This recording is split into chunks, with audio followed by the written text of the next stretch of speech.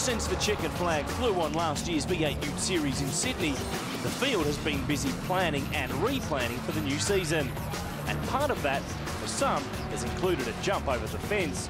In a Jamie Whincup-like switch, longtime Ford fighter Leighton Cranbrook has crushed Blue Oval fans by rocking up in a new Commodore. The question is, can he replicate Whincup's success? I think we'll find out when it comes to race one. We really don't know. It's an unknown package on a racetrack like this yet, and we've done a few days of testing in it, and it looks promising, so we'll know today. But the 2008 champion will have to overcome the current champ, Jack Elsgood, if he's to reclimb the Ute Hill. So how will Jack respond to the added weight of expectation now he's carrying the #1 plate? Well, actually, I feel like now there's no pressure because I've put that much pressure on myself, especially last year when I've, come runner-up, 3 times before. I really feel like the pressure's lifted, and I'm just going to go out there and enjoy myself for a change. Technical issues and various eligibility wrangles choked out Gary Baxter's hopes last year. But he hopes that a new season starting on home soil will be much kinder. I raced here a few times when the Grand Prix was here, and the Le Mans race as well. So I've probably done more laps around here than most of the other drivers. So I don't know, I just really like the street circuit. You can really attack it really hard, and it's fairly rewarding if you get it right. There are some new faces joining in the fun this year, as well as a cast of regulars that remain loyal to the category.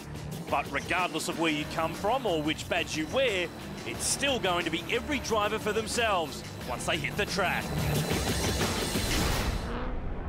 Cars on track for race 2 of the weekend, and the regular drivers are now back behind the wheel, but some of them haven't been looked after as they probably expected. The Armour All Pole Position Award for the weekend in terms of the regular drivers goes to series debutant David Cedars, stepping out of the Fujitsu series and into a Ute and picking up $1,000. He'll start on the front row alongside the former champion Grant Johnson, Jack Elsgood and Gary Baxter on row 2, and a lot of the familiar Ute faces at the front of the field. Certainly that, but how good is it to see a debutant on pole position, a rookie on pole position, and behind him are 2 or 3 series champions? 29 other blokes wouldn't agree with you, I'm afraid. Charlie Kovacs, new backing from Wilson Security for him this season. Peter Burnett starting back in 23rd in the car that Chris Pither drove. Dennis Cribben's car, too badly damaged to be repaired. It's out for the rest of the weekend. Craig Dondas and Leanne Tanner have had all sorts of problems. They'll start down near the back of the field. And there is George Elliott in the Victoria Coffee Commodore. Great to have George back in the series this weekend. Cedars to the left, Johnson to the right. It's white versus black, Ford versus Holden. First chicane's coming. I can't look. I can't talk. Look at that. The Holden has smoked the Ford off the line. Cedars perhaps a little bit nervous. Grant Johnson, series regular, knows what's expected, but look back through the field.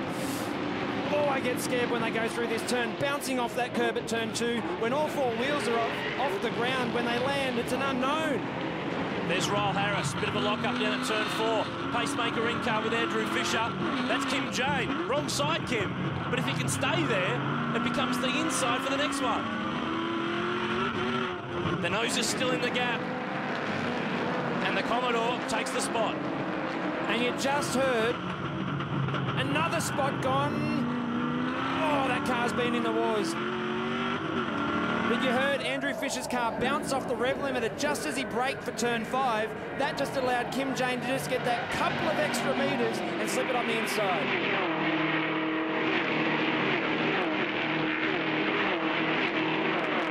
You can almost sense that extra speed that the regulars are carrying through turn 8 versus the legends. We saw a quick shot of car 14, Brad Patton, in his car after Robbie Madison did a number on it in race 1. It didn't have a straight panel.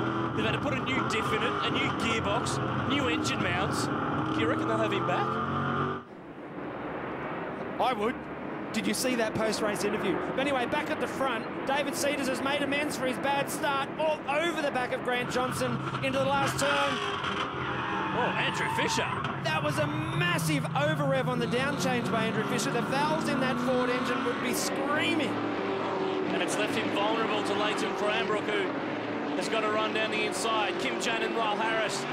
First chicane side by side. Someone has to yield, and it's Ryle. Good boy, Ryle. Ryle Harris of 2 years ago would not have yielded. He would have been in the fence. But it sets him up to have another lunge here at turn 4. Speak of the over, Ev. How's Kimbo on the down change? These guys are so punishing on these engines on the down change. That is huge. But they can cop it. They're Utes. Look at Grant Johnson, though. The 07 champion has got David Cedars right on his hammer now. The Cedars team are preparing this car, the Andrew Fisher car, and also Ben Dunn's Storage King Falcon. So they're very busy this weekend. They've clearly got a fast car in this one. Fast car and a fast driver. David Cedars has done a lot of miles in V8 Supercar in the Fujitsu series, has made a step back to V8 Utes, and he's showing what he can do at this level of racing. A great new shot for our coverage this year. The run through turn 8.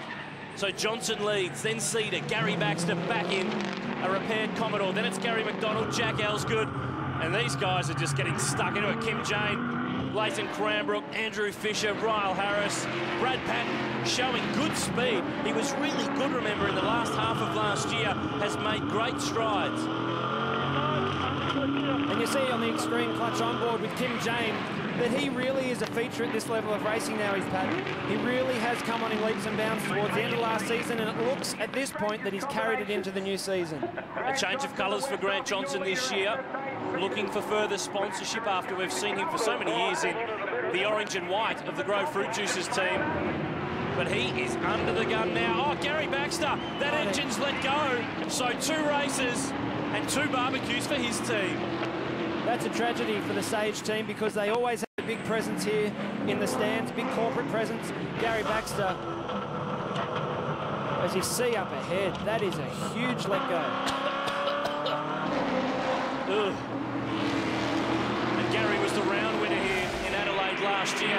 He won't be this weekend. Back to the front, Cedars going for the move at 9. Johnson goes to cover, but he's too late. And the back of the Cedars car dancing around. 1, 2, 3 touches, gets in sideways. Get back on the inside, Grant, come on. Are you Holden biased, White? No, I just want to see a good battle. As you said, it's a black car, it's a white car. Ford and Holden, does it get any better? And the guy who's laughing to himself has got to be Gary McDonald. He's sitting back behind them. And you know what? Bit of trivia. Gary McDonald won the first ever Ute round here back in 2001. Yes, I was there. Do you know what? The round was mine. It was this corner exactly here. Turn 14, last corner of the last race. I fired it off into the grass and gave the round win to Gary McDonald.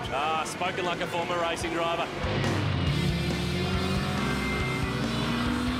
5th place is up for grabs in race 2 of the Yokohama V8 Ute Series on the streets of Adelaide. Ryle Harris has it, Leighton Cranbrook wants it, and Andrew Fisher, well, we're just hanging out in the passenger seat.